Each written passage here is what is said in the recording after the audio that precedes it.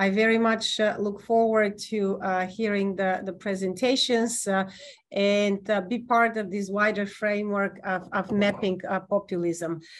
Without trying to repeat what may be said later on specific countries, I would like to put an overall framework.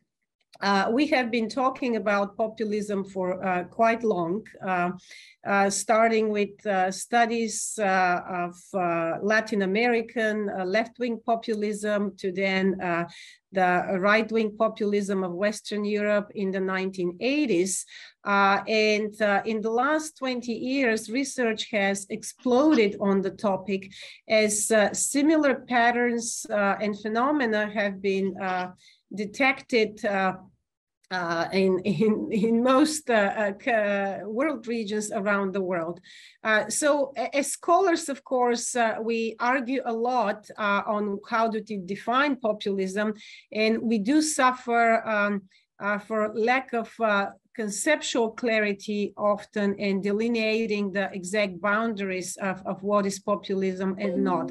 And today, certainly, we will not be debating how each of us defines populism, but I do want to put some make some remarks on what has been done thus far. As of latest, the various approaches has crystallized into three main ways of viewing populism.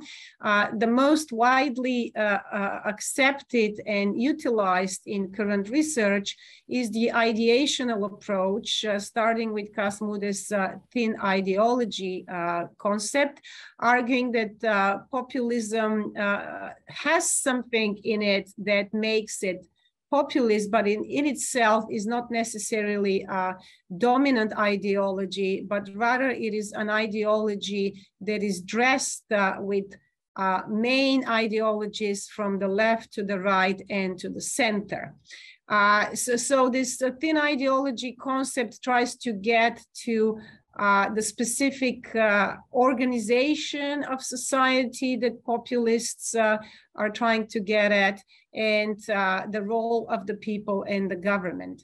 The discursive style is a second major approach in the study of populism. So even in countries such as the US, I'm not talking about the Trump years, but even as early as the Bill Clinton years, there's a lot of talk about populist way of talking and a populist narrative and discourse and a way to relate to voters in order to receive votes. So certainly there is a lot to be said about a populist way of talking, even if you do come from a system that is not necessarily overpopulated with populist parties, or you have a party structure that certainly differs from what we may call a typical populist party. So leaders in that context can be populist even when their parties are not. Then we have the approach, the strategic approach that looks at populism as a strategy, a political strategy to get to power, to get votes, to get to power. So a strategy that defines your political behavior based on a return that you could get in various ways, either through getting the votes and getting to power, or implementing policy, influencing policy, to you know, the way you relate with other parties within the party system. All those three approaches certainly have a lot of validity in the framework and the way they look at populism, despite the broad differences in which they look at populism. So you know, if we try to look at what unites them, is that in all three of them, we talk about the people versus the corrupt elite. Whether it is from ideological point of view or creating narratives, or whether this is a strategy, there is always this portrayal of the people versus the corrupt elite, and the idea that parties don't need heavy structures, that you don't need political parties necessarily as intermediaries, but rather that that politicians can relate directly to voters, eliminating the corrupt elite. Later iterations, when we look at Takis Papas or Daniela Arbetazzi, talk about anti-pluralism and illiberal democracy or anti-liberalism. So a lot of studies looked at the relationship of populism with democracy, starting with Margaret Canavan, and this has evolved a lot to say that populism is not necessarily anti-democratic. In fact, it inhabits democratic structures and benefits from democratic institutions in order to then promote anti-pluralist politics with the idea that the people have one voice and one desire. Denying rights to minorities, engaging in welfare chauvinism, or in other words, practicing a type of illiberal democracy, but still nevertheless democracy.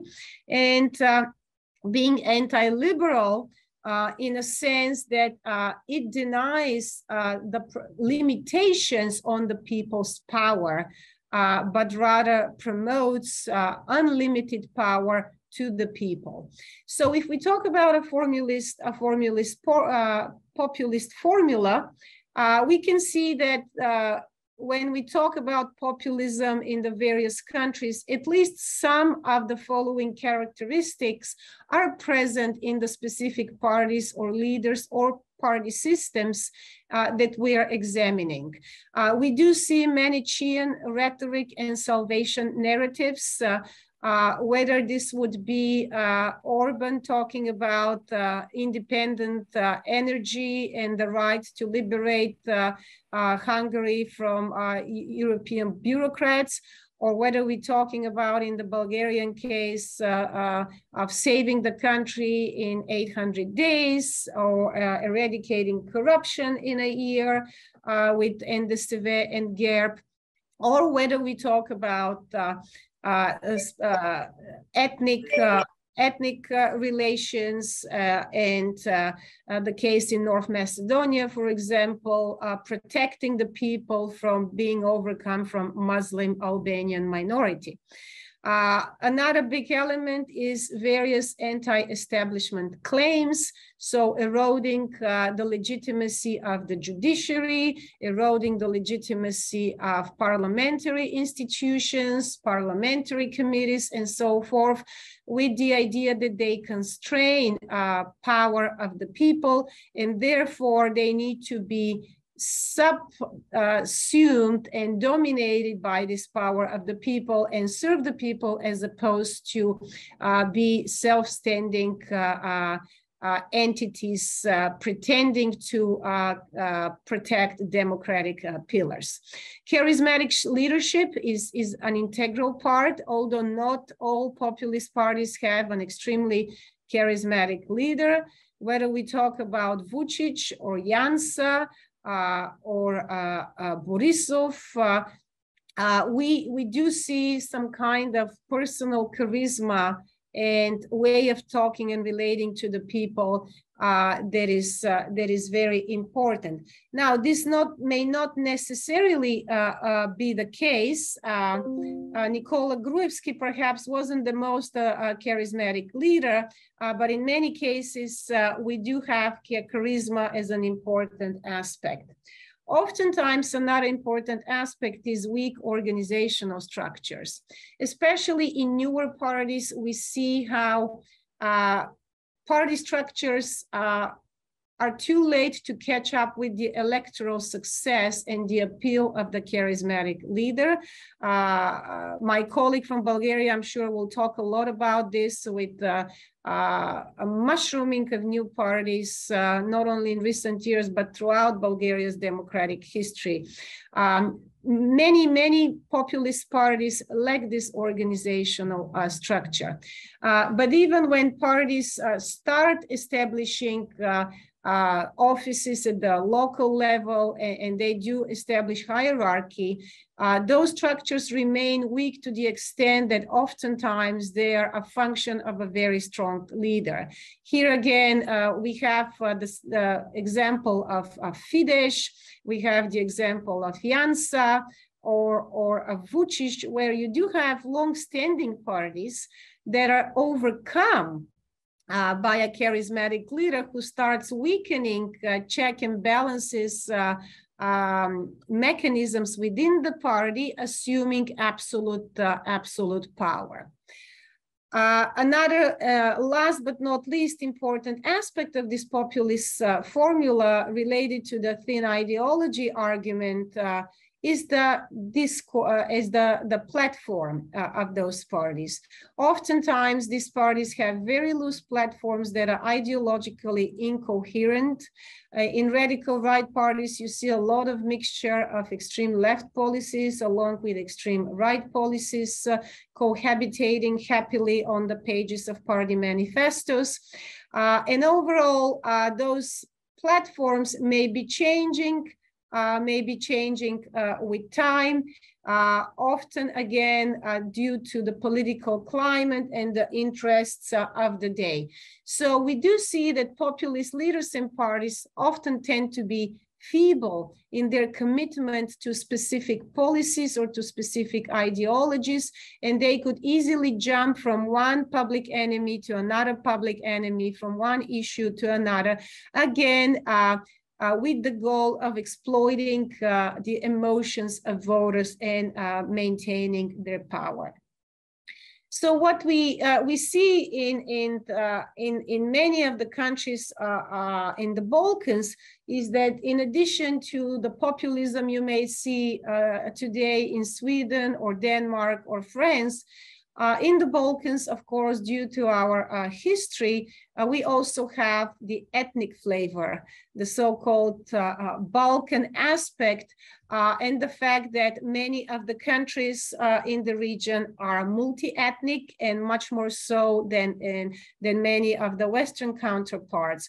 So here you also see a type of ethnic nationalism that is directed towards domestic minorities as opposed to external minorities, which is the case in most other countries, not directed as much towards external migrants, though such rhetoric was exploited certainly during the migration crisis in the recent past, but still the biggest enemy for those populist parties remains a domestic ethnic minority.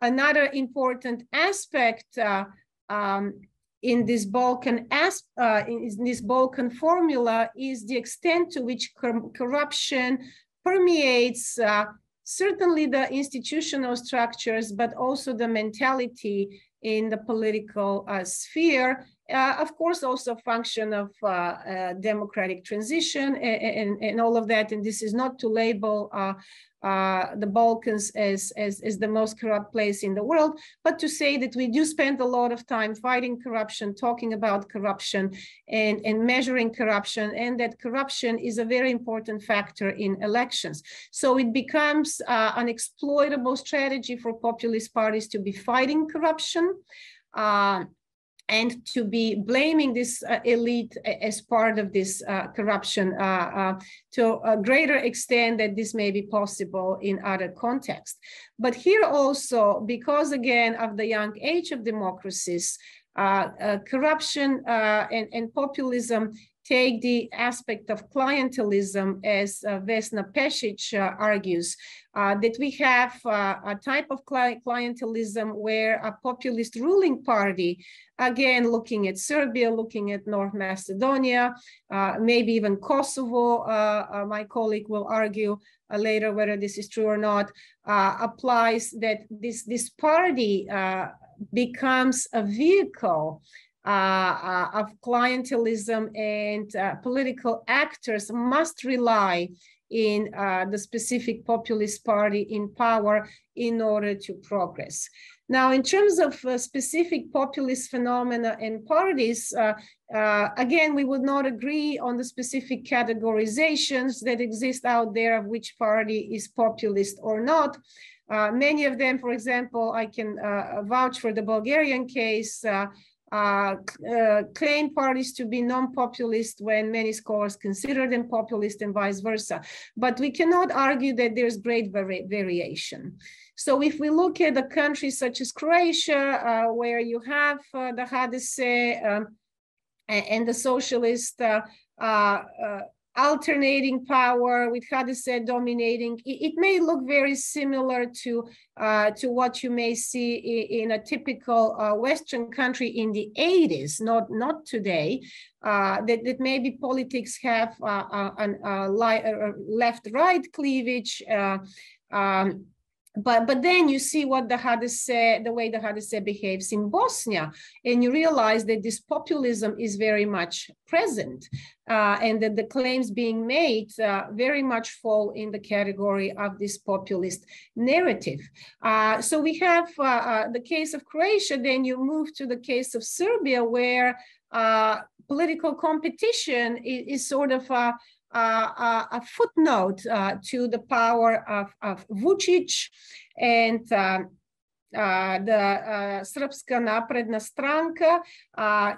So everything you could argue is populist in the country. And here we do see a lot of references to Trump, to Putin. So many of these populist leaders do what Western populist leaders also do, that is to align with the anti-establishment figures and celebrate those anti-establishment figures as heroes and role models to be imitated in order to give sovereignty to the specific country in question. Then we have cases such as Slovenia, where you have the long-term legacy of Janez Janša, very similar to Vučić and Orban in his pro-Putin and Trump sort of passions and sympathies, but at the same time, being discredited, being convicted. So a context where there is some institutional context that can put a strain on this power. It is not a limited, he's losing elections, he's not in power. So again, populism, but not as much illiberal democracy. You have the case of North Macedonia, similarly, where years ago it seemed like VMRO, DPMNE would rule forever, and the socialists come back with a figure like Zoran Zaev, and they do the unthinkable and what has been deemed impossible, signing agreements with both Greece and Bulgaria, and making their way on along EU membership. So again, the context is very different in each of these countries, and we need to be mindful when we use the word populism to make sure that this term still holds some conceptual validity and rigor, and is not simply turning into a blame game of discrediting political actors and partners. I will stop here and allow my colleagues to elaborate on each of the country cases that we will be looking at. Thank you. Let me first thank you for the nice invitation. I really appreciate it. I enjoy a lot to be part of this session. I have prepared a really short presentation just to try to be more focused and not giving a lecture as I said, but short, I hope, inspiring speech on Bulgarian case of populism. So just a second to share my screen. Just give me a sign. Did you see the slides? Yeah, thank you. Thank you, Professor Zankina. So normalization and radicalization, I named the presentation like that, the paradoxes of populism in Bulgaria. Let me say that some of the conclusions in this presentation are based on common research work with my dear colleague, Dr. Ildiko Otova.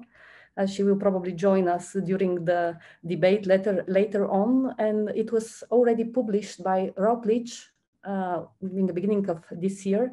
But some of the conclusions are also part of our recent work for the new book, which is dedicated on populism and Bulgaria.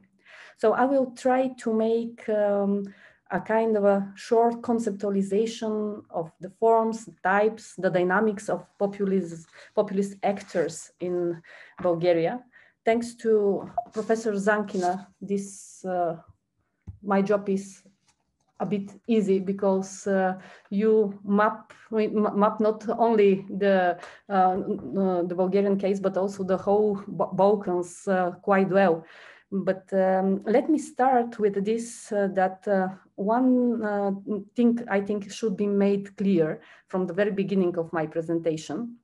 And this is, of course, a distinction between populism and radical extreme right, as Professor Zankina mentioned, Papas and Mude. I have chosen to use the term populism because of its wider scope of concept, understanding it in a certain degree in the sense of Laclau, empty, signifier. I understand populism in terms of articulating political practices and not so much as a political object, or as it was written by Jansen, populism is not a thing or an object to be studied, but much more a mode of a political practice. So for Bulgaria, we could say that populism emerged at a late stage, and at the moment when democracy in Bulgaria could already be described as a consolidated, populism was apparently to remain on the political scene permanently. Although one can accept on principle in the differentiation between populism and radical far-right nationalism, nativism, as I mentioned in the beginning, I have chosen to use the populism term due exactly to its broader scope of a concept, because the process of, I named this normalization of populism in example of Bulgaria, make this characteristic detectable with very few exceptions within all populist and populism infected parties into the country. Okay, so let's try to categorize or make a kind of a typology of populism in Bulgaria. There are variety of types of populism in Bulgaria. The first one is associated with several ways of anti-elitist but pro-European political projects. The center-right national movement of Simeon II, the GERB, which is the party of the former Prime Minister, Citizens for European Development of Bulgaria. And finally, there are some pop-up projects which have made their appearance in the aftermath of the protest wave in Bulgaria in 2020. The other type of populism is represented by the national populist political parties. Let's say that although in the first years after the upheaval in 1989, formation of this kind had gravitated around two main blocks, the right-wing bloc and the Bulgarian Socialist Party, which is inferior of the former Communist Party. National populism has become an important factor with the emergence of the nationalist attack in 2005. Professor Anna Krsteva, Professor Zankina knows her quite well. She also distinguished two other types of populism. She called them soft and hard populism. Soft populism in Bulgaria involves those actors that generate general appeals to the people, catch all politics and demagogic discourses. The main representative of the soft populism are the former King Simeon and the ex-Prime Minister Boyko Borisov, but also some of the newest political projects in Bulgaria, which was established exactly around the protest wave, fits to this description perfectly. When we are talking about the hard populism in Bulgaria, I mean the nationalist, extremist, xenophobic, those with an emphasis of othering. There we could put Attack, the National Patriots, the Revival, which is the new star on the Bulgarian political landscape, of course, and some other nationalistic formation. One of the newest distinction of the populist actors laid on the success that some of them gained thanks to the new technologies and their behavior on and offline. For example, there is such a people, which is the party of the ex-TV star Slavi Trifonov, are exceptionally active in internet, and their television is already streamed for many years. I have put here, but I will not stop so much on this short table presenting, let's say, the populist parties of the transition and some of the new, let's say, new populists on the Bulgarian political scene. But I will continue with what is the core of the presentation, which is related with the normalization of the populism in Bulgaria.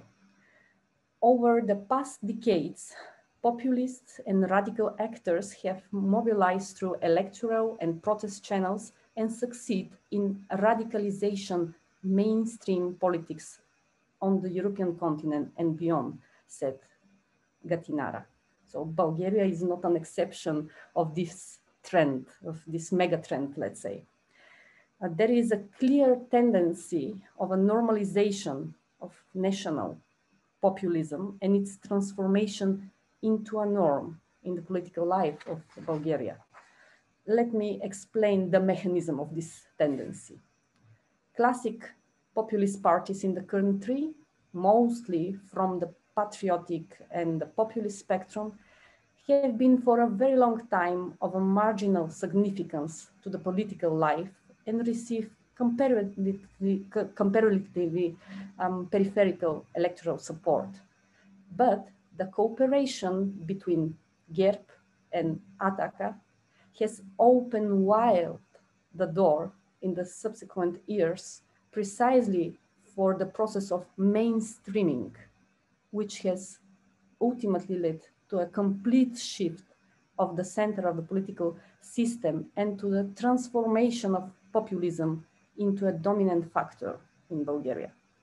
This practice has served on one hand to legitimize smaller and more extreme parties, such as I mentioned Ataka, but there are VMRO, IOM, RO, or National Front for Salvation of Bulgaria, NFSB, by their direct inclusion into the government as a junior governmental partner. On the other hand, to ensure some kind of a stability of a government, in practice, government has come closer to the spectrum of extreme in a range of areas and public sectors. I do work on migration a lot, so I could illustrate with many examples how this function in the arena of migration policies, for example, in the recent years.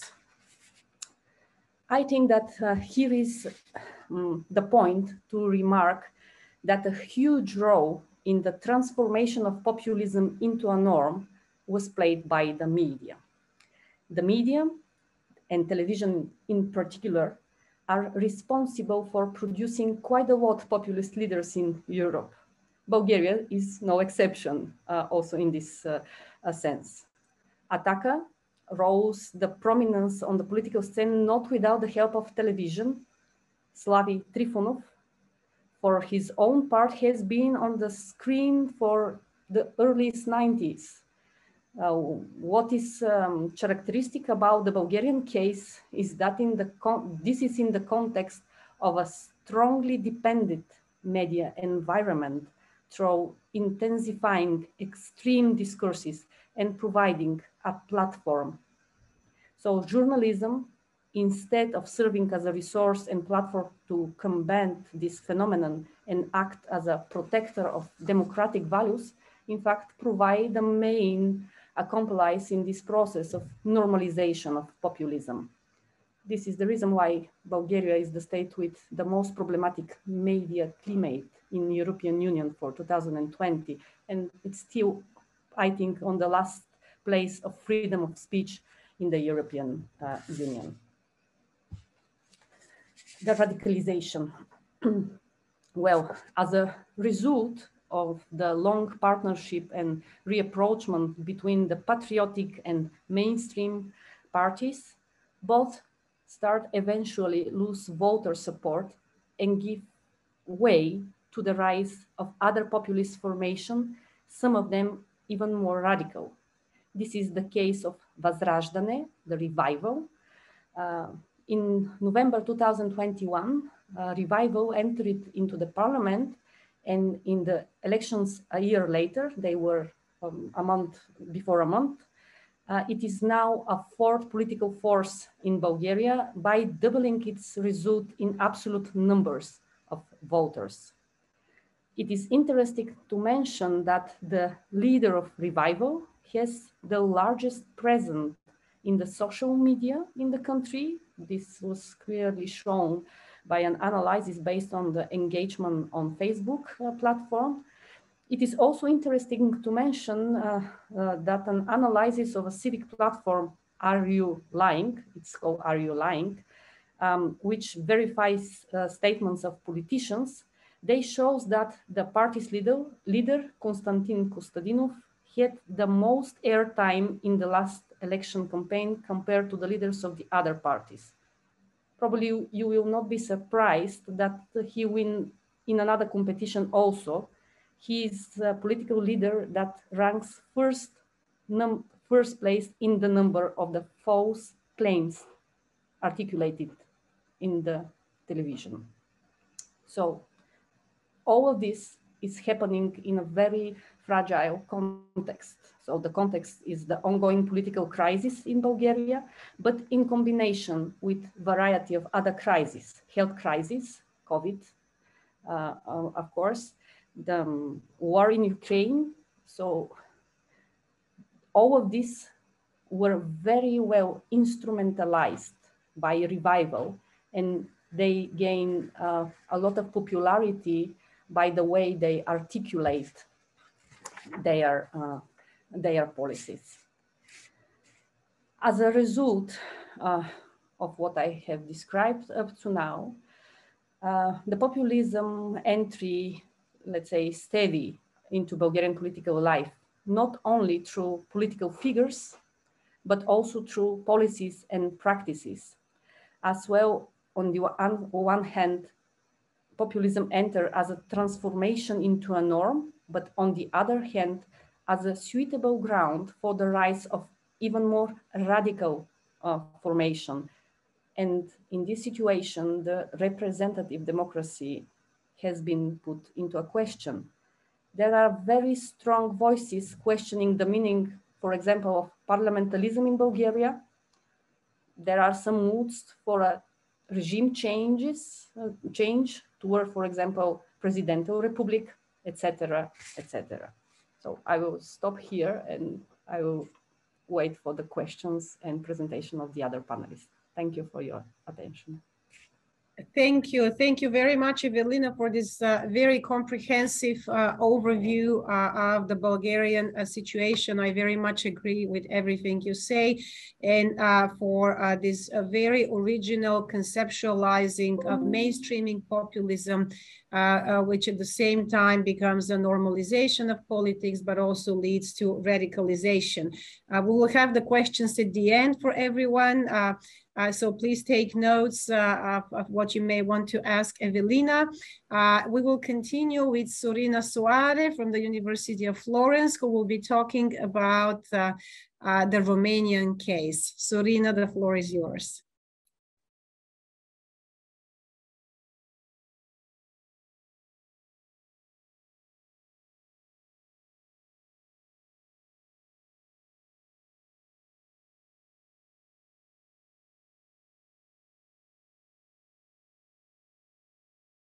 Sorina, are you unmuted? Okay, sorry. So if I'm not mistaken, I'm supposed to speak for something like 15 minutes in order to leave space for the debate. So yes, 15. We're a little bit behind schedule, but we're not going to cut the presentation. Just stick to 16 minutes, 15 minutes. Thank you. So as Evelina has said, I think that Emilia has done an excellent job for all of us because she really paved the way in theoretical terms, illustrating not only the complexities behind what populism is about, but also specifying the peculiarities of populism across Europe. And across the Balkans in particular. I'm going to speak about a very recent form of populism, and I'm going to speak about what happens in Romania after the 2020 election with the rise of a new populist, the Alliance for the Union of Romanians. So, what is the interesting part with this party? What is the puzzle behind? Well, we know that as Emilia has said at the beginning, there is an extension, proliferation, explosion of studies on populism that correspond to the diversification of the forms of populism on the ground, both in Western Europe and Eastern Europe, and global North and global South. But Romania looked for a while, not too long. I would say, unfortunately, like a partial exception, because after having been considered a paradise for populism in the 90s, from 2012, after a temporary presence in parliament of a party in the 2012 legislature, there were no populist parties in parliament, and this was considered to be extremely positive. However, as illustrated by different scholars specialized on Romania, but not only, in particular, Claudiu Tufiș from the University of Bucharest, in reality, like it has been underlined before, there were germs of populism infiltrated in the mainstream discourse, and it demonstrating that populism was a living species, although not presented in parliament. Everything changed in 2020 when a new party, a party that came out of nowhere, or at least it looked like it came out of nowhere, obtained 9.1% of the votes and became the fourth parliamentary party in Romania. While in public debates, our was epitomized as and described as an extremist party, anti-democratic party, I think that it is correct to say that there is nothing extremist in our relation with democracy. It complies perfectly with the definition of populism developed by Moody in 2004. It's a party that challenges specific parts of the liberal constitutional democracy, in particular the pluralist pillar and the rights of minorities in general. What makes this party part of the populist constellation of party is the emphasis on nativism. So an extreme, as it can be seen from the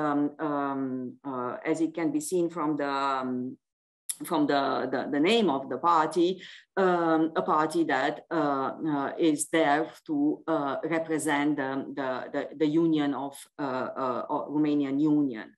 The name of the party is full of significance, not only because of this reference to the union of Romanians, and for those of you familiar with the Romanian case, it is a direct hint to a project of unification with the Republic of Moldova, but it also refers, and this is the innovative part, at least in my view and in the view of the colleague Claudiu Tufiș from the University of Bucharest, and part of this presentation is built on a joint research that we we did on the topic. The innovative part of this party is the way the party defined the demos. It is from the very beginning not a national demos, but a transnational demos. And the party expressed its form of nativism in reference to a multi-layered definition of the people, an ethnic people. First of all, of course, there are Romanians from within Romania, Romanian at risk of not being properly represented by a cosmopolitan elite that lost the touch with the Romanian needs, in particular in cultural and values terms, but also on economic and social issues. The second layer in this definition of the people of reference are the so-called kin communities of Romanians, in particular those communities of co-ethnics from neighboring countries is a common element across the Balkans and Central Europe, targeting communities of Romanians in Serbia, Ukraine, Bulgaria, Hungary, and so on. Of course, within this emphasis of co-ethnics at risks of assimilation and discrimination in their countries of residence, in particular, in this case, it's more appropriate to speak in their homelands because they are not Romanian citizens for the most part. A peculiar case is the case of the Republic of Moldova, because in that case particular, it is not so much about co-ethnics as a minority of Romanian in Moldova, but in an ethnic definition, they are supposed to be a kin majority. And I refer here explicitly to Eleanor Knott brilliant analysis on the topic. And there is, last but not least, the community of the Romanian emigrants, those Romanian forced to move outside Romania for the most part for economic reasons, starting with the 90s.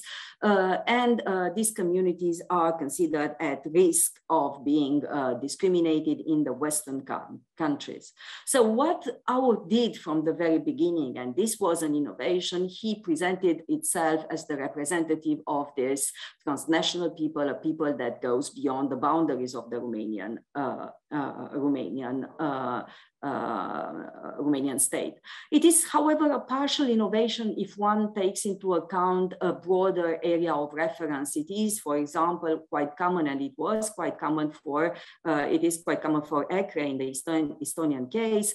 In the case of Fidesz, there were elements that also demonstrated that after a certain hesitance to deal with the communities of the labor communities, the labor migrants, Fidesz increasingly established a dialogue with these communities. Also, it is quite common in Latin America, and I quote here APAIS, Ecuadorian APAIS, and in case you are interested, there is a very beautiful paper recently published by Jacobson et al.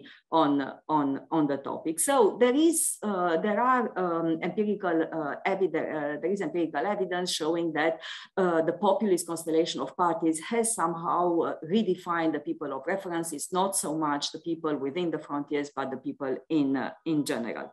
However, in this presentation, I'm less interested in defining what are the reasons behind and the elements of that characterize each layer in this definition, and to look more in what was the relevance of this definition of the party in the 2020 mobilization and beyond. Why we thought that it was interesting? Because from the very beginning, part of the success Aur registered in the 2020 elections was connected explicitly with a very good electoral mobilization abroad in the communities of Romanians in Western Europe, Italy and Spain mainly, but not only, Germany, Belgium, Austria, and so on. And together with Claudiu, we realized that it might have, a possible explanation might be connected to a relation between those territories in Romania characterized by a high rate of migration and voting abroad. And indeed, if we test, although this kind of correlation are somehow superficial because we do do not have enough element in particular in order to control our correlation. We can see that in particular with Italy and Spain, there is a moderate to strong overlap, suggesting that migrants' network might have amplified the potential of voting our head at a national level. So what was interesting in our idea was not so much that our scored a lot abroad, but most probably that our represented a trigger for the mobilization in Romania. Why so? Because our was practically absent in the Romanian political debates over the 2020. It was practically invisible in the campaign before the legislative election in 2020. And however, it succeeded and did rather well, both in Romania and abroad. So how was it possible? And with Claudio, we are working on a research on the topic, and we think it's interesting to look at the party origin. And among the elements that we have identified as extremely significant are the institutional origins. And from the very beginning, the congresses the party organized in 2020 and more recently in 2022, these congresses gave a lot of space to the communities of Romanians abroad and were organized simultaneously or became the trampoline for the organization of similar congresses abroad. And organized, the party was officially registered in September 2019. And on the eve of the election, according to our research, there were already 22 functional national organizational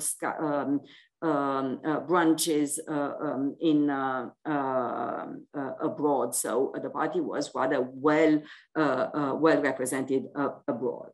But we also knew, and it was rather obvious in the brilliant talks that you heard before me, that leaders are really interesting in dealing with populism. And we wanted to look at exactly what leaders had to tell us with regard to this peculiarity, this connection between a transnational demos and an extremely well-developed organization abroad.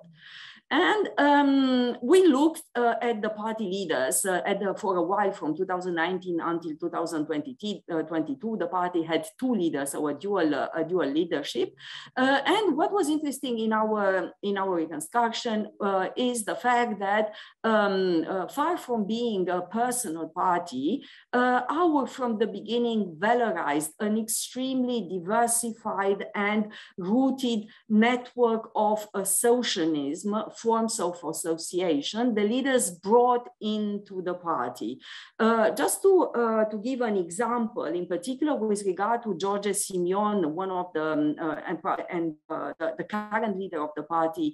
In 2002, the party dropped the dual leadership and adopted a traditional monocratic leadership. So George Simion was particularly well known on the ground for his forms of socialism with regard to cultural aspects, the defense of the Romanian culture, unionism. He was particularly active among forms of football supporters associations. He was part of the national environmentalists that developed as a by-effect of the famous Roșia Montana case and a form of protest against authorities, and it was also part of an active investment with regard to co-ethnics in Romania. What we did. Thank you. What we did with Claudio, we said, okay, how is it possible to connect these two elements, broad diffusion abroad and broad roots, associational roots in Romania? We started a rather long path of interviews, semi-structured interviews with supporters and members of our abroad. And the first element that we noticed, first of all, was the lack of marginality and radicality. So those people are normal people, to say in a certain way, people that were somehow particularly interested in what happened in Romania, and they think that our is their last chance to save Romania. But what motivated them to join our is not so much or not only common values with our in terms of tradition, family, defense of the cultural values and so on. It was most importantly pre-established forms of connection with exactly the forms of associations that both Claudiu Târziu and George Simion had on the ground for over 10 years. So these people knew themselves among themselves because of these forms of associationism.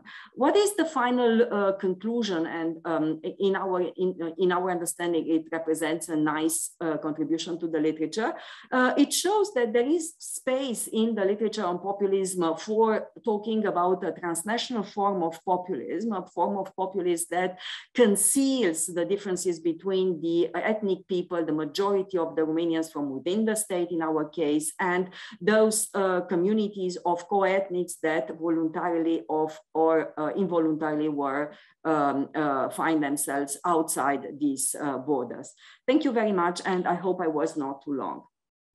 Thank you, Sorina. No, you were perfect, and you're making a very interesting observation that I would like to note. We do see this phenomenon in more than one country in the region where populist radical right parties are appealing to a diaspora in Western Europe, in the US, where you have, of course, a sizable population, not enough to help you win elections, but certainly enough to pay pass the threshold in some cases.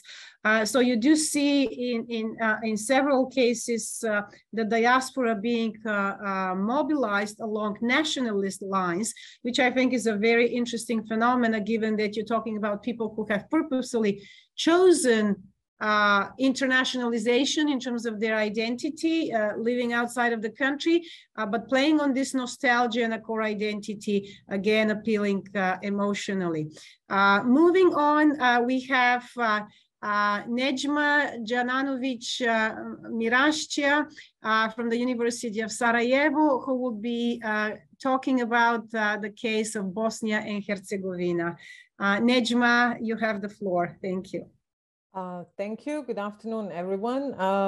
The goal of my today's contribution is to present the trends of the radical right in Bosnia and Herzegovina, and to try to provide the analytical axis along which the radical right populism in Bosnia and Herzegovina could be reviewed, but also compared to similar trends in the region to which it is closely tied, but also across Europe.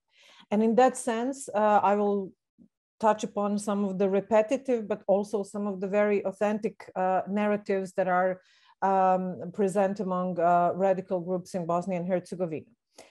In order to do so, it is of utmost importance to understand the political environment and the populism of the mainstream in Bosnia and Herzegovina, its content, and the fact that it is ethnic populism, which unfortunately normalizes the hate speech and the extreme right content in political life in Bosnia and Herzegovina on everyday basis. Also, I will try to touch upon the both horizontal and vertical concepts of populism which appear, and the position of the extreme right actors in that framework.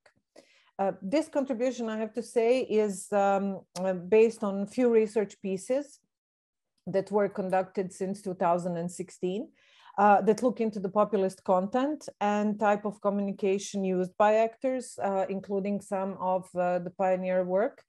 But also, in addition to the insight into the far-right actors, which is provided through the findings of security queries and security research, as the phenomenon of the extreme right in Bosnia and Herzegovina is mostly tackled through security parameters and observed as a security issue rather than a political issue.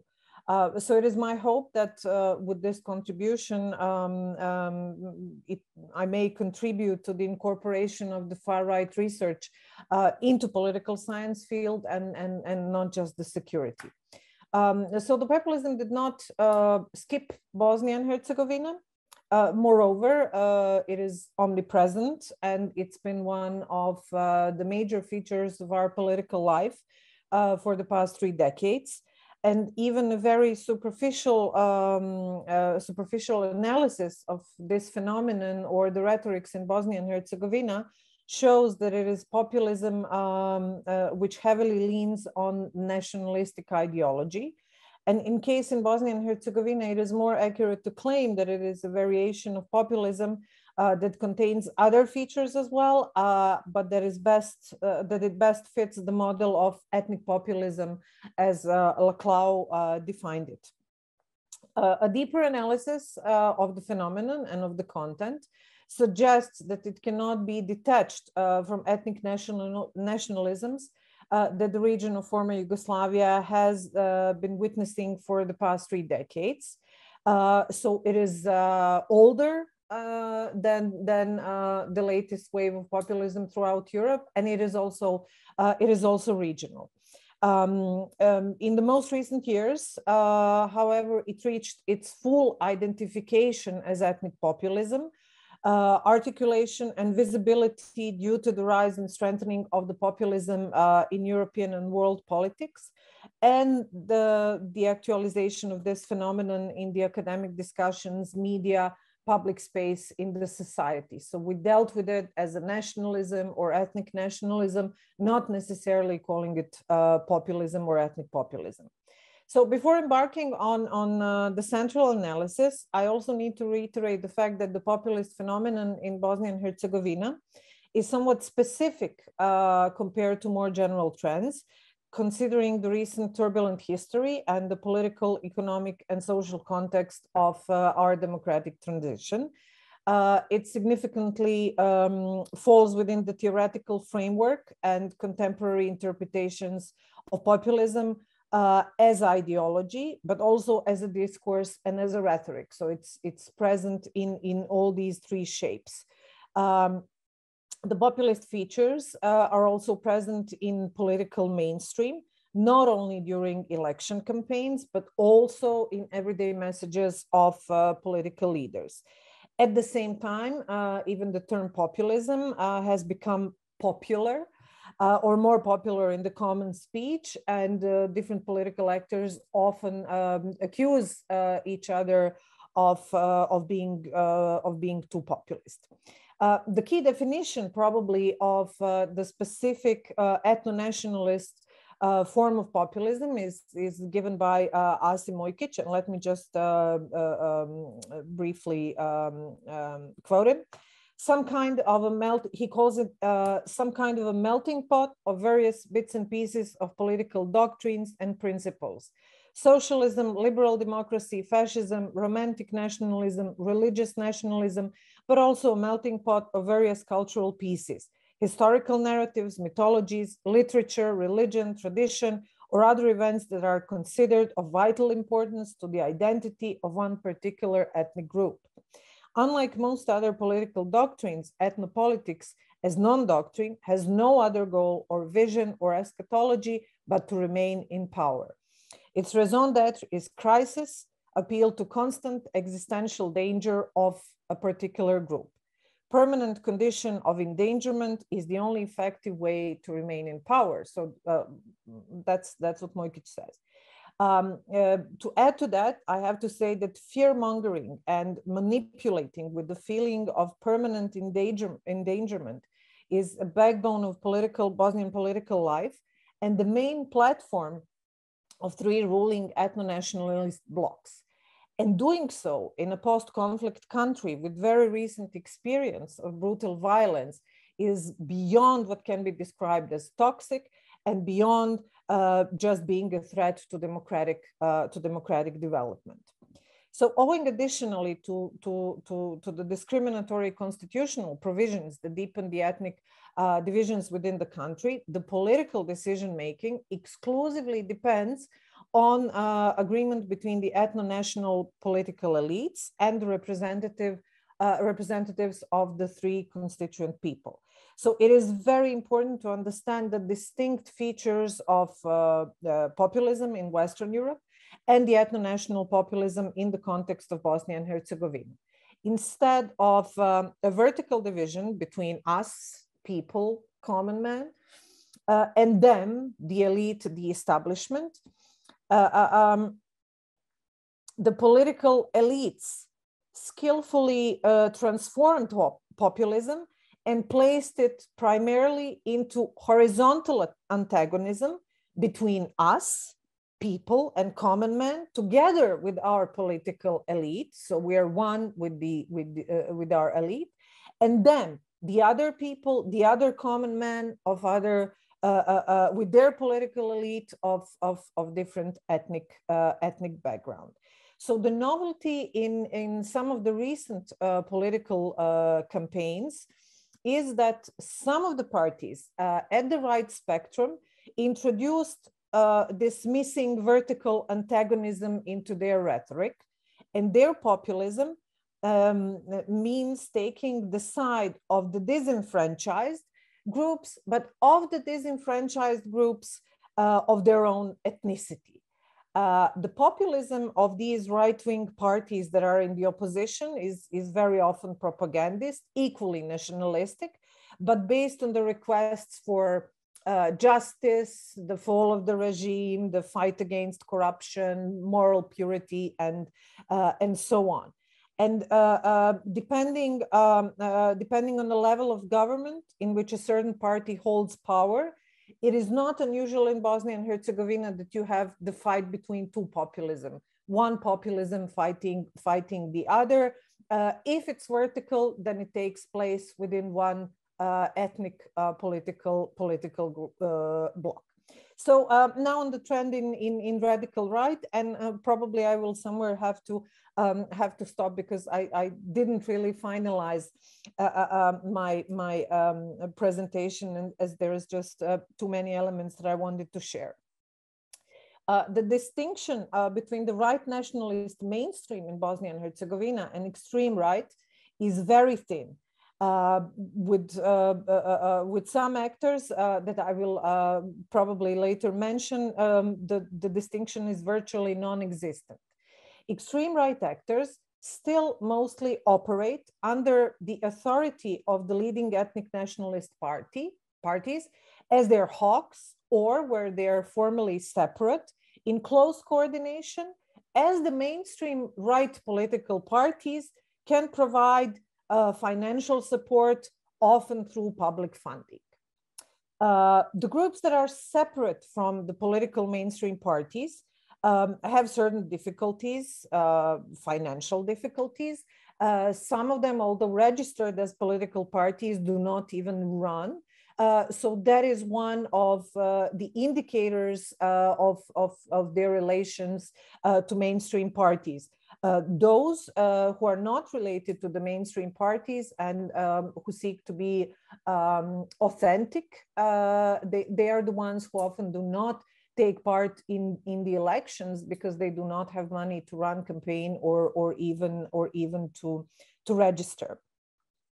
Another point where the extreme right and mainstream meet is the fact that for the last 3 decades, politicians and policymakers in Bosnia and Herzegovina have rather transparently manifested their nationalism in hate speech and bigotry, targeting the outgroups and reinforcing the victimization narrative of the in-groups.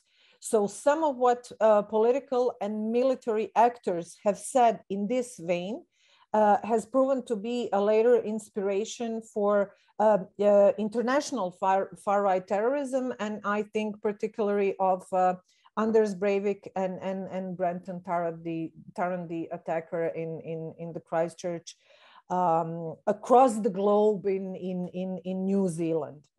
So the far-right extremism in Bosnia and Herzegovina has had its international influence. It is clear that the far-right extremism we see today in the region, but in Bosnia and Herzegovina, extends not just from the 90s and not just from the war and atrocities in the 90s, but also from the late 80s, when the former Yugoslavia began a process of democratization and liberalization. And the wars that followed in the 90s actually were the catalyst for these far-right ideologies. In that sense, it is very interesting to follow the example and the political evolution and also the international position of Serbia in the 90s, but also later, because it is the wartime, not just the rhetorics within Serbia, but also its international position, the sanctions and the isolation that actually normalized xenophobic and nationalistic rhetoric, anti-Western rhetoric, pro-Russian propaganda, which is a part of the far-right agenda today, not only in Serbia, but also in parts of Bosnia and Herzegovina. Further, Bosnia and Herzegovina faces a rather paradoxical situation where as I said, the official far-right organizations are very small, marginal, almost invisible, but their far-right ideas feature prominently, and they are present in the discourse of the mainstream political parties. So in other words, we do not have right-wing far-right parties in Bosnian parliament or on entity or regional level assemblies. Very few parties of far-right had a few mandates in these 30 years. But the propaganda of the ruling political parties, the political content actually is taken from the far right groups. And it is not only the hate speech, it is pretty much the entire political agenda, the ideology, and also not related only to the war in the 90s, but very present, especially among Serb and Croat nationalist parties, the revisionist perspectives of the Second World War. So some of the groups are very much tied to the ideologies and the glorification of the different collaborationist pro-Nazi movements from the Second World War. 1 minute, okay. So what I wanted to say is that the major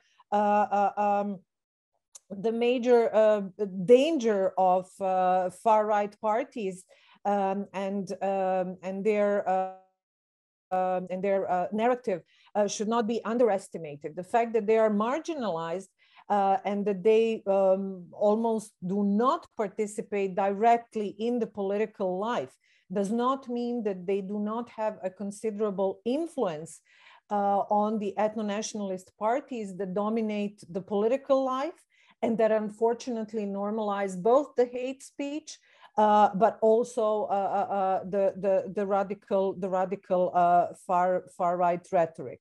The conservative patriarchal discourse that is prevalent in Bosnian society and politics also underpins their ideologies and narratives and makes the far-right agenda again part of the media and political discourse. So that's it for me for now, and I look forward to your questions. Thank you. Thank you very much, Nedžma. Very, very interesting and thorough analysis. A couple of points to highlight. Really interesting idea of the securitization of the rhetoric, as well as the take on ethno-populism with the horizontal antagonism and the vertical antagonism, particularly interesting, the vertical within ethnic group antagonism. So plenty to discuss. Thank you so much for an excellent presentation. We're moving to our last but not least presentation today. Before our discussion, we have Avdi Smajljaj from the Epoka University in Tirana, who will be examining the case of Kosovo. Avdi, the floor is yours. Thank you, Emilia. Thanks a lot for inviting me to the panel to present here the case of populism in Kosovo. When I was hearing to the presentation of Sorina mentioning diaspora, to my mind it came the day of election in Kosovo when we were flooded with cars, with buses, with planes of people coming to save Kosovo. So it was a discourse that if we elect this party, then we are going to save. We have found our savior. Then the diaspora was very much mobilized to come and to vote with whatever means they could come, on hoping that we found the solution. We found the one who actually would save us and would save the country. Up to this level really has gone the, if I may use the word, the ignorance of electoral behavior, hoping that the country can actually be saved by one guy or by one political party. I will come back to this. So the case of populism in Kosovo is quite clear now, regardless of theoretical disputes of what actually populism might be, and taking into account of not putting everything into something which can be named as populists. The case of Vetvendosia, the political party, which now is in power, which in English means self-determination, led by Albin Kurti, who is now the prime minister, represents a clear case of hard populism. The soft populist behavior can be found also in other political parties, taking into account that most of the leaders of political parties, they did not have much information on the democratic process, as we did not have previously an experience with democratic tradition, probably due to the immaturity in politics. So in all political parties, one could find a sort of big promises, big words, blaming each other, trying to polarize society and so on, but none of them represented a case of a party which actually can be easily considered as an anti-establishment party. And I would like a bit to start chronologically how they came to power. Is quite interesting because the party started as a sort of civic activism in 2004, 2005. Later on, but mostly at the substance of the ideology of this movement, because even now they somehow they don't want to call themselves as party. They want to call themselves as being a sort of a movement with people on the side of people and so on. But at the substance of their ideology stands ethno-nationalism. If one sees the manifesto of the party, with 2-3 pages of manifesto, 2/3 of this manifesto is about history of Albanians in Kosovo and so on. So it's mostly relying on the ethno-nationalism. And among the main objectives that made the party to be anti-establishment is the objectives of initially uniting Kosovo with Albania. This is what made them to be against even the establishment of the state of Kosovo, which is established. Another point is that taking into account the heavy role of international community, which we like it or not, this was, it seems necessary, the price we need to pay in order to create the state and to get the independence, consistently is considered another point within the anti-establishment party, being against also the symbols of the state, against the the hymn of the state against the flag, always aiming that Kosovo should be part of Albania. But with such a cause, actually, they could never get a massive appeal.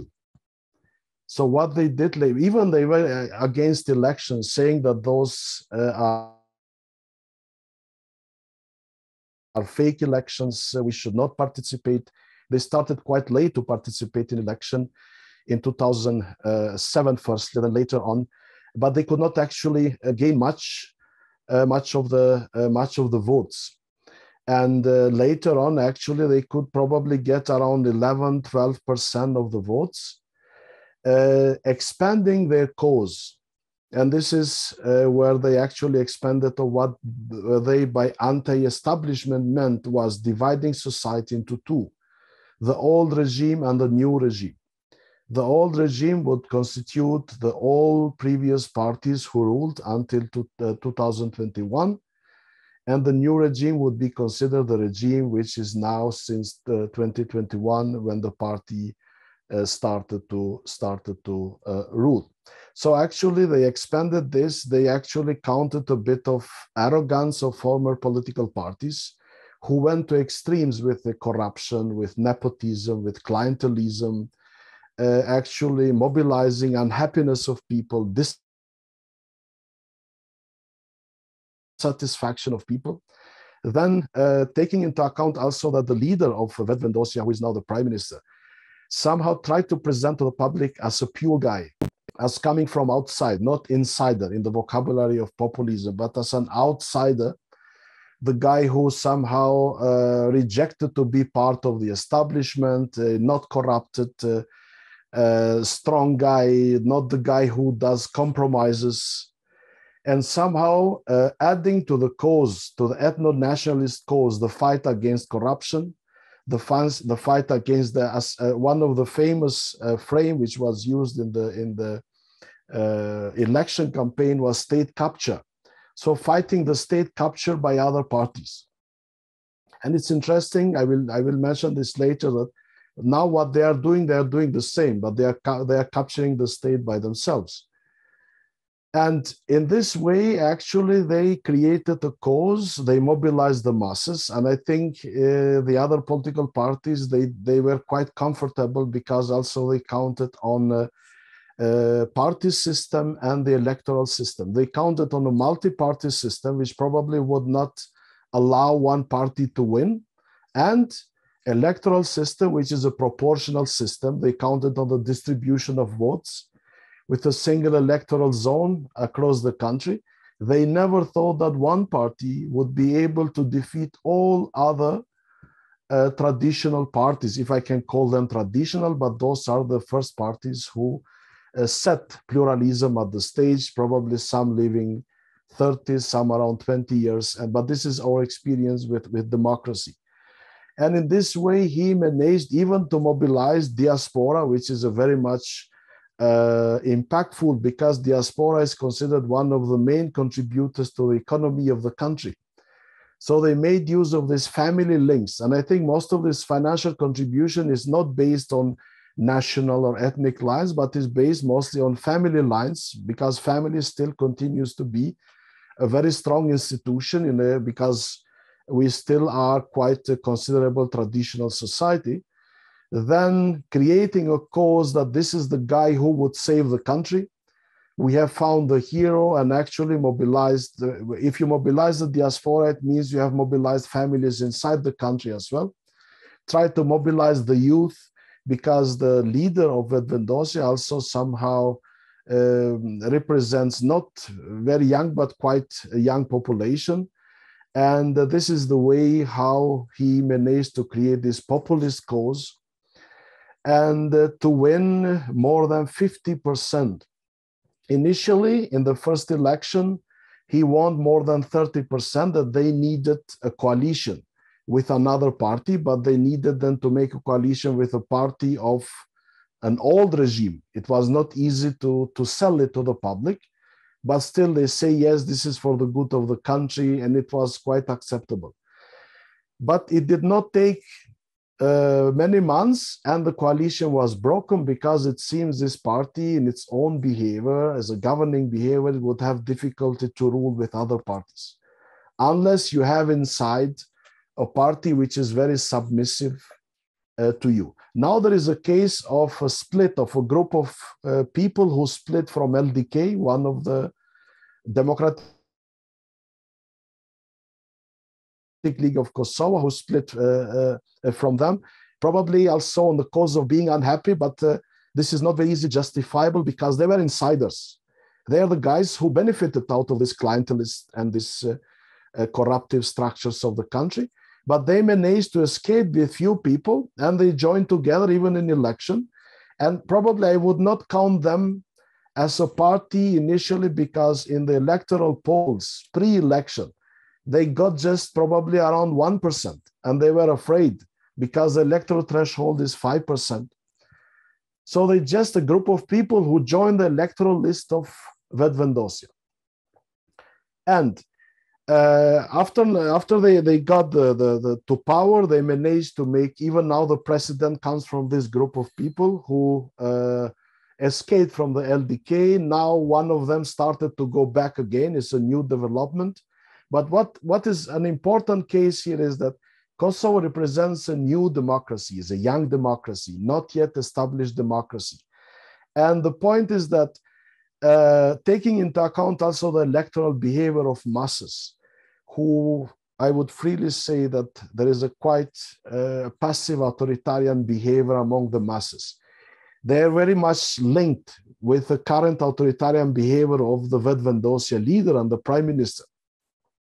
Then in this way, the establishment, they have challenged, for example, saying that there is a state capture. Yes, this was true that in most of the boards of the companies, in most of the institutions, public administration, one could see guys from other parties, other relatives or party supporters and so on. And in this way now, this illiberal practice of the current government is actually just doing the same what they have done, as Müller on his studies on populism uses the word of colonizing institutions. Now this is what the current government is doing, putting its own people, saying that we need to work with people with trust because the people who are there are the people of others. They are members on the boards of companies from other parties. We need to fire them. And this is what they are actually doing in most of the electoral boards. They have also gone on with nepotism. There are many cases of family members of people close to the leader who were placed in institutions and so on. But still, the prime minister is saying that you cannot find a single case that I put any of my family members somewhere. But at the end of the day, those people who are pursuing these nepotist practices are people who were appointed by prime minister itself. And in this way, then, actually, they are not providing a good alternative to these weak institutions, weak rule of law, and weak constitutional structure in Kosovo, but they are actually just replacing what they have done previously, and also trying somehow to have a justification because. And one of the biggest difference from the new and the old regime, as they are conceptualizing it, is that their governing is very weak. There is a very high level of money which were not used. No construction companies is working.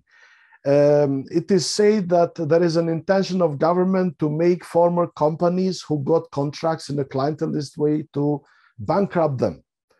But there are about 2 years in government, no roads was built, no schools was built, no hospital was built. Actually, it was done nothing. But now there is a justification of current government saying that for 20 years, the old regime has done very bad and there is no way of moving forward.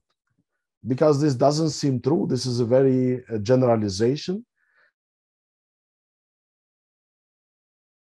This is very, very populist because, of course, we are aware of the weaknesses during the previous governments. But At the end of the day, we can't say that they haven't done anything because they have created a state. We did not have state before. So now we have the state, someone has created it. And those institutions, although not much functional, someone has established them.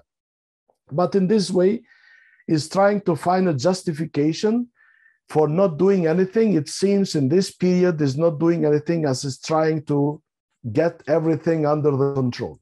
Then after getting all the things under the control, then probably he would start to give contracts to the companies he favors or the party. But when we say he or the party, we should know that in our political context, the leader means the party and the party means the leader. This is not only the case in Vedvendosya, but with all other parties.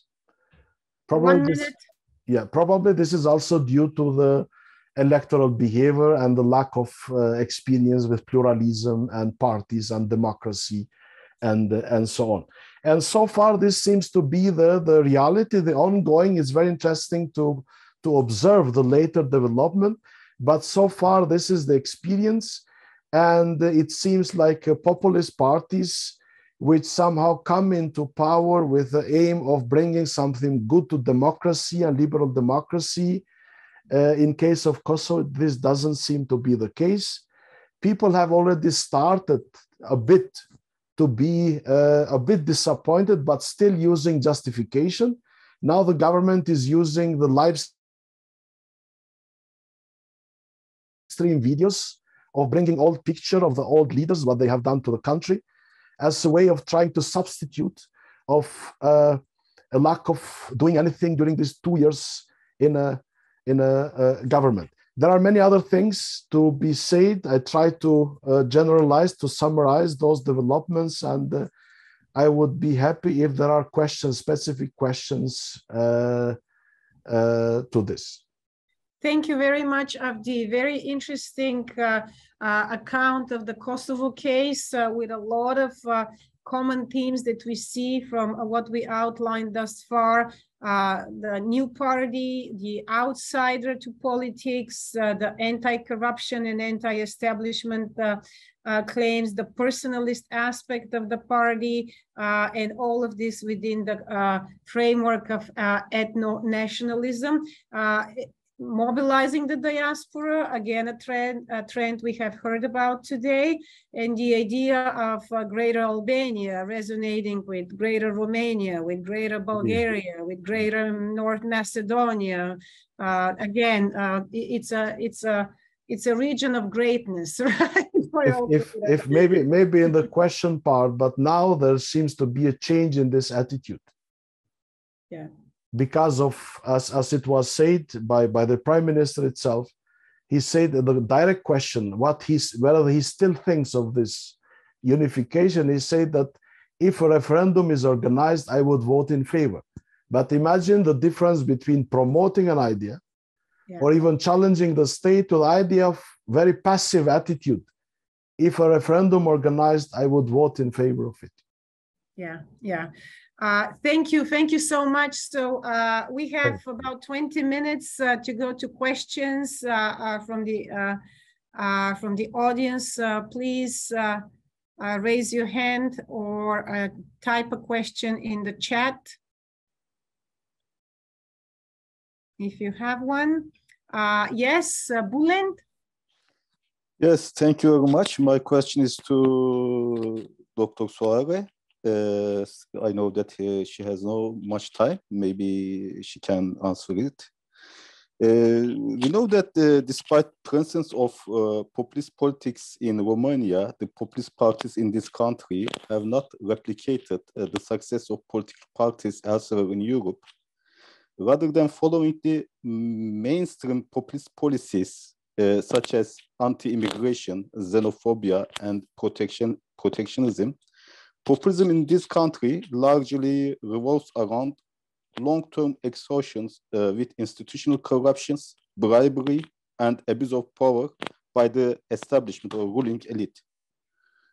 Observers show as the first and foremost reason for that is the mainstream parties such as the Social Democratic Party, PSD, and the National Liberal Party, PNL, incorporated populist rhetoric into their own politics. Dr. Soare, does not this mean that populism is a part of mainstream Romanian politics? What is your analysis? There is maybe new parties representing populism, but the mainstream parties also has some assets we could easily define as populism. Thank you, Bullen. Sorina, yes, please. Thank you, and I do apologize because I can't stay for longer, and I really enjoyed all the presentation.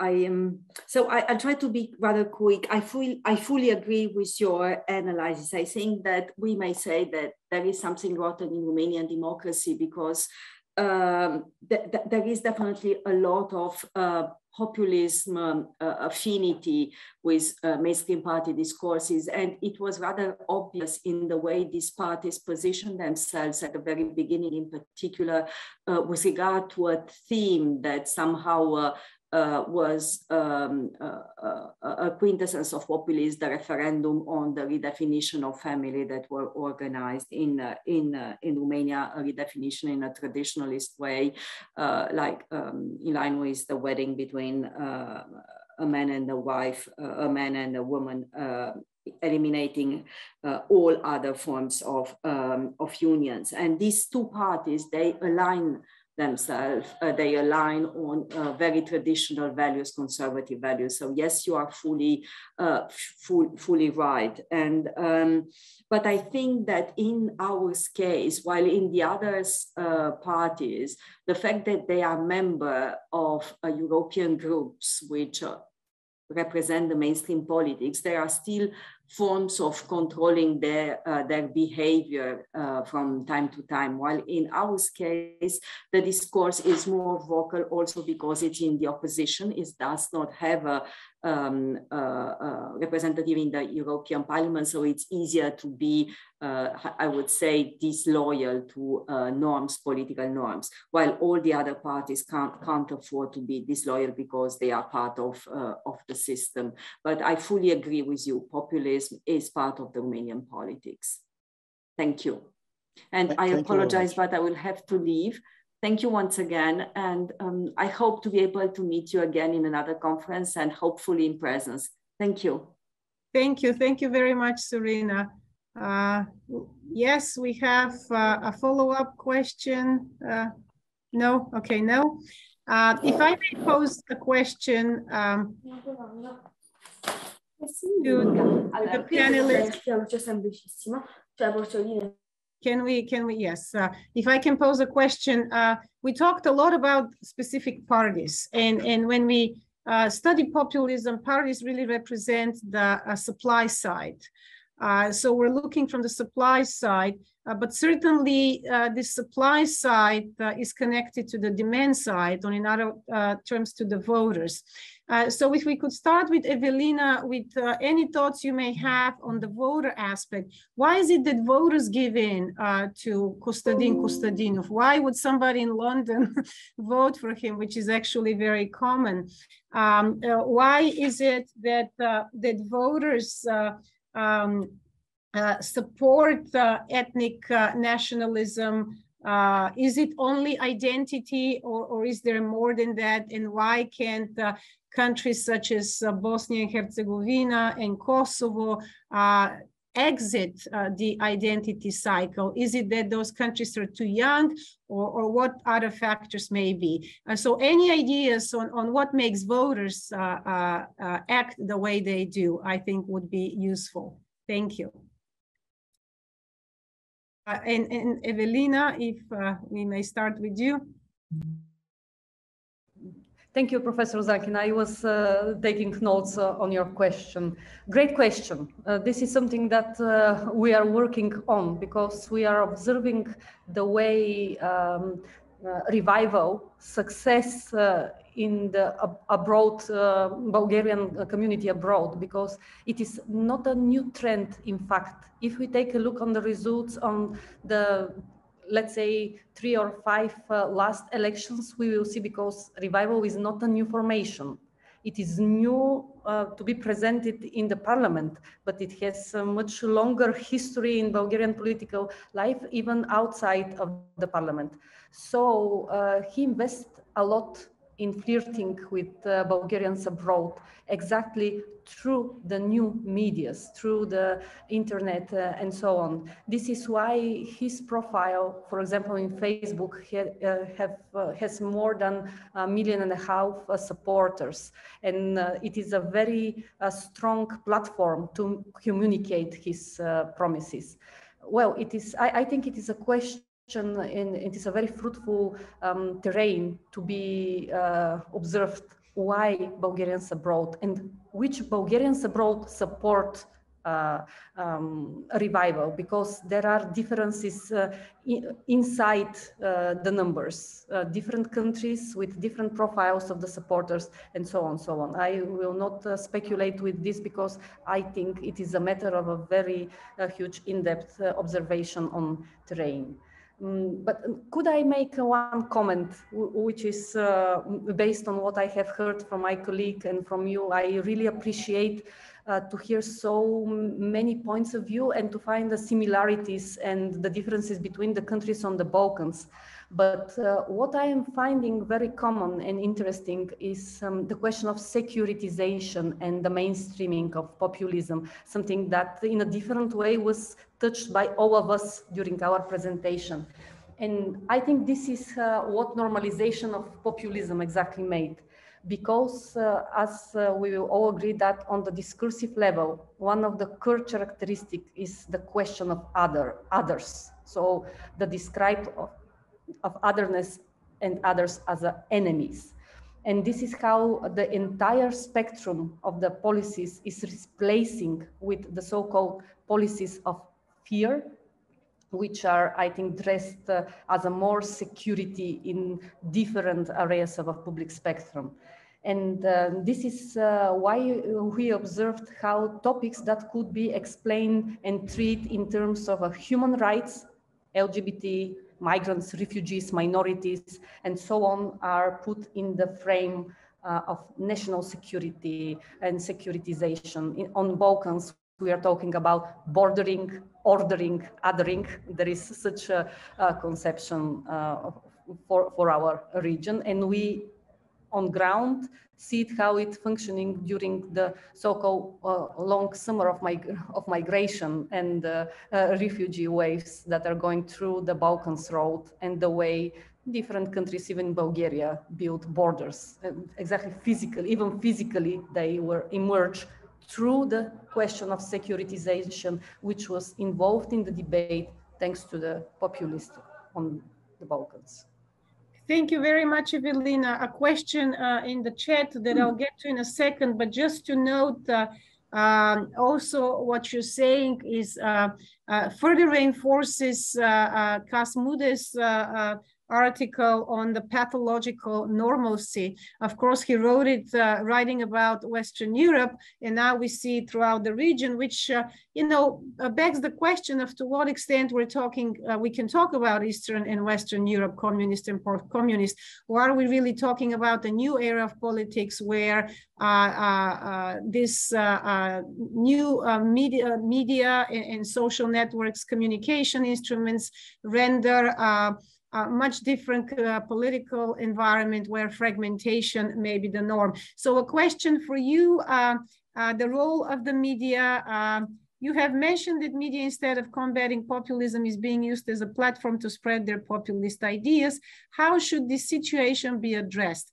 Is there any recommendation to properly tackle the populist misuse of media? And this comes from Ivan Escobar Fernandez. Thank you so much for your question. Thank you, Ivan. Yeah, it's a great question, in fact. It is a personal point of view that the only way to fight with this threat is to answer it with civic activism and check facts. So the only way to fight with the way populists use the new media, because they are very flexible and mobilize some of the good sides of the new technologies, is also for us as an active citizens to use the same with the same power. So fact check and truth speaking is the only way, I think, to fight with them. It is, I have even lecture even now after a few minutes with students, we will talk about e-democracy and the way is it necessary to regulate the internet somehow, to put the same laws as in the physical life to transfer them into the virtual life. So it's a very big question and it is not easily to answer. But on the European level, we all know that they are trying to regulate the way extreme and xenophobes and far right are using these platforms in this space. Thank you. Apologies that I missed additional questions. A question to all panelists: what are your observations about the nature of populism in the EU member Balkan countries and the non-EU ones? So is there a difference? And a question for the Romanian diaspora, though Sorina, I think, left, but let me read it. The Romanian diaspora is a complex network of values, attitudes. What brings them together is a very vocal criticism of corrupt political life back home. Part of the people we interviewed voted previously with other anti-establishment party on this ground. They see on AUR the possibility to make Romania a healthy environment to them. To go back, this was a very interesting insight. It was a very positive image of their future in Romania if AUR is to win elections. So this is from Sorina. So as we go further, perhaps you could also address the EU, non-EU aspect of populism. Nedžma.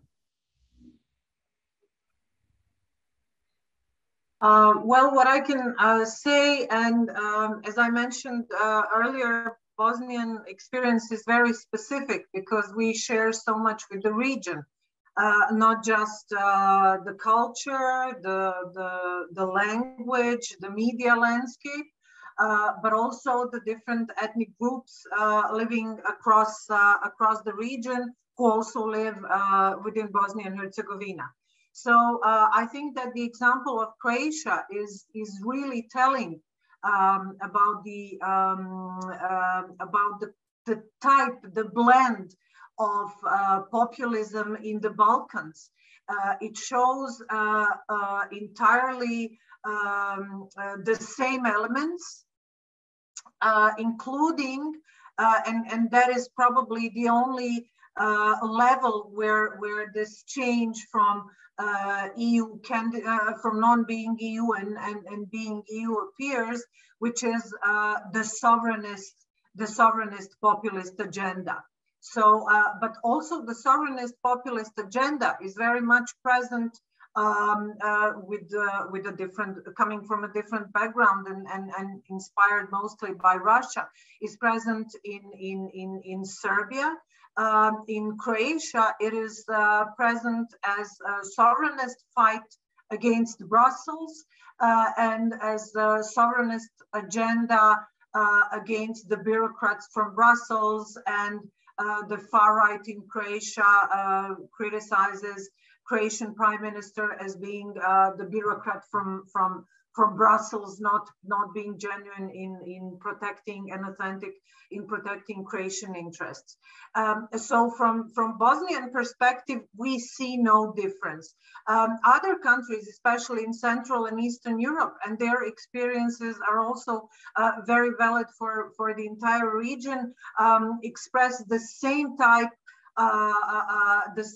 of, let's say, rejection of Brussels, reserves around the rule of law and certain values. So that is something, unfortunately, that the right-wing groups, even the right-wing mainstream, can actually identify with. So that is the type of populism that seems very close to us.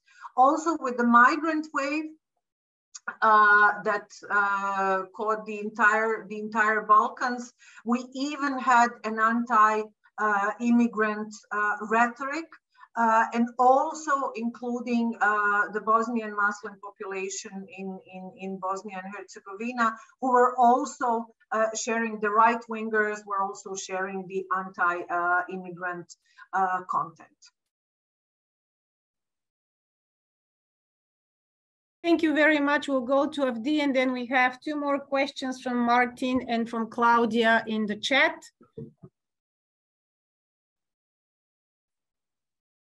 Avdi, you're muted. I think if I may go back just a few words to the first question on mobilizing diaspora. I think in our case, it was quite simple, quite straightforward.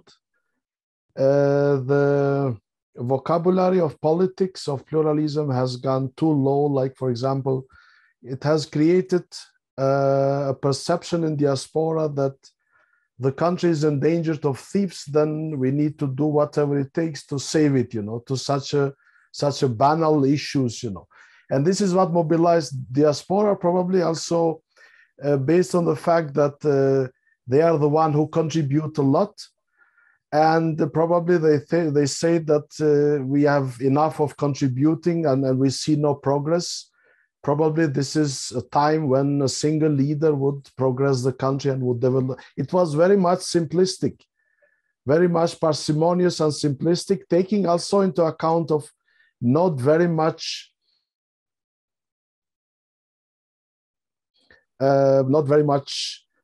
plural diaspora, very much diaspora having almost a common values, mostly linked on family lines. Previously, of course, it was much more ethnic, nationalist oriented during the time of struggle for independence and so on.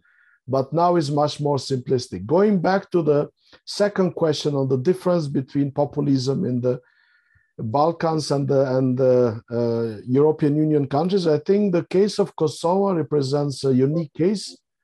In the EU, there is no any populist party who alone rules a country.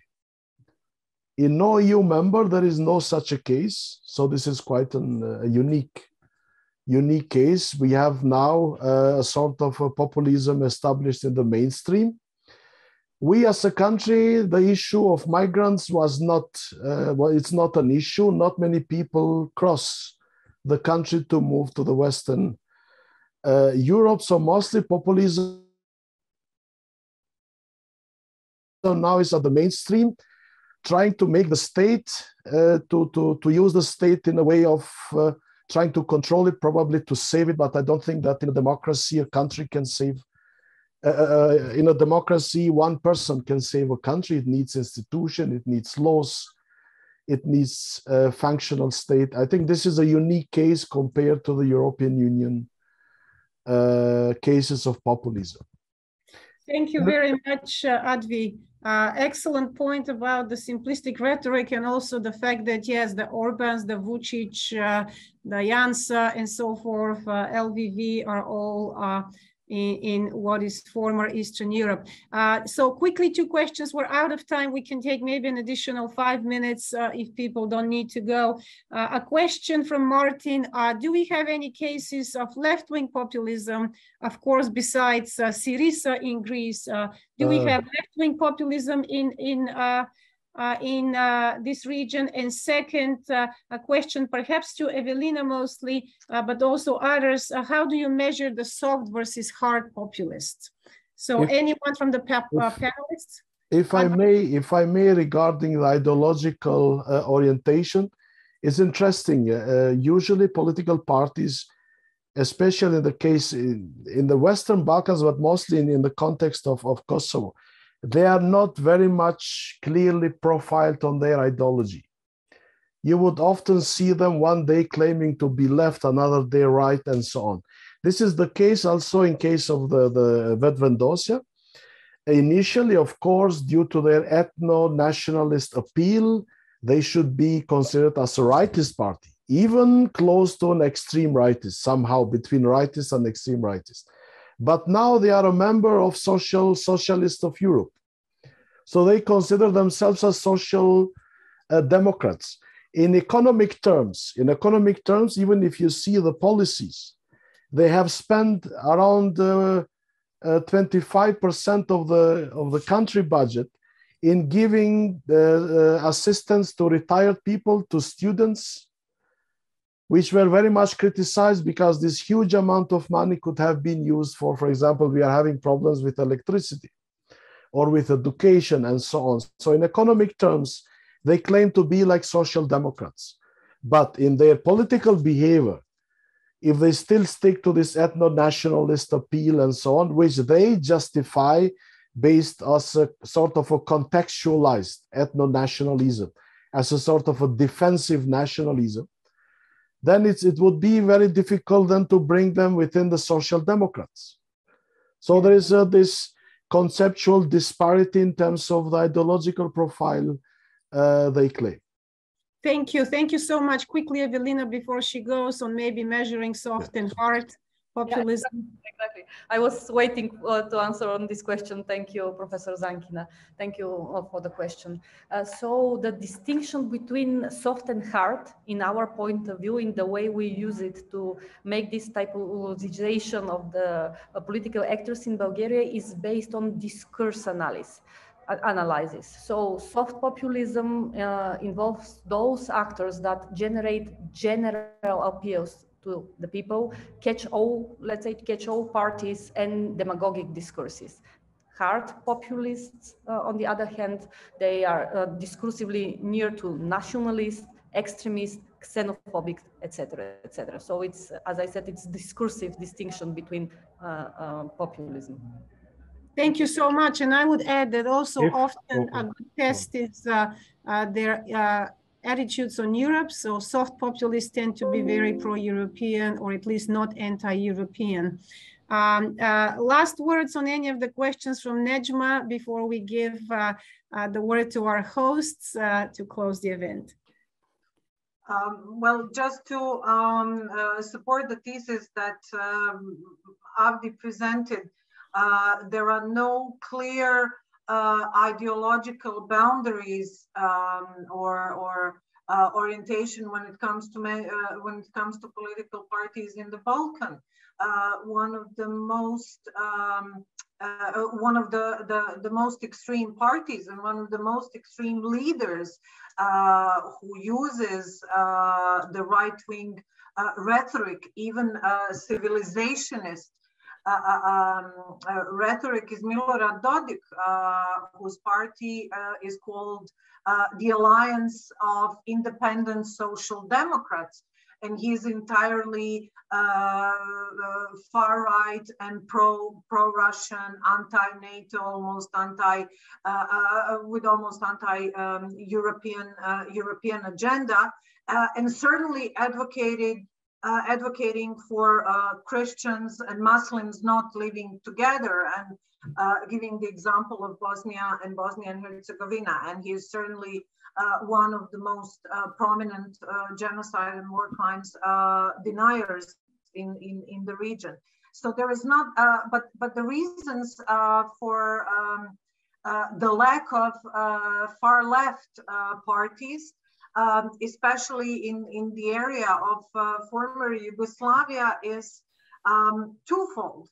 One is that there is a lot of Yugo nostalgia in the air, many leftist ideas are immediately dismissed as being pro-Yugoslav, and being Yugo nostalgic and being pro-Yugoslav are two different things, and nobody in our societies wants to appear pro-Yugoslav. So there is, I think, a far left party in Croatia, and they live under extreme pressure because they are called the pro-Yugoslav leftists.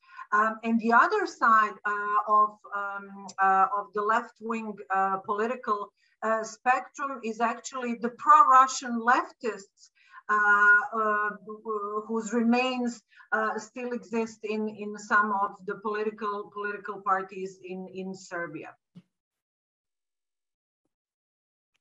Very much, Nedžma. I would give the word to our host, Azize, This has been a wonderful discussion and presentation, and I would like to personally thank for the pleasure to moderate this discussion and for the kind invitation. And to all of you who managed to join us today, Bulent, you have your hand up before Azize.